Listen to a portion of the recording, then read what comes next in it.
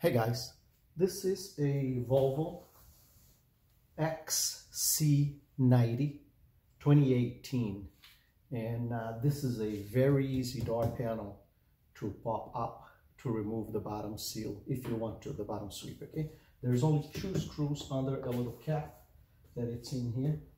It's a rubber cap that usually I pick with one of these. Comes right out. It's a rubber plastic kind of thing. And there's 2 T25s right here. And you can leave it right there. And all you have to do is lift. It's out of the way. Okay? Very simple. And the bottom sweep comes off easily too.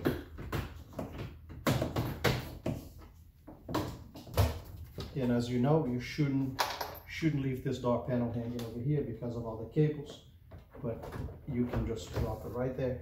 You have plenty of room to do your job, okay? I hope that will help somebody. Thank you. Bye-bye.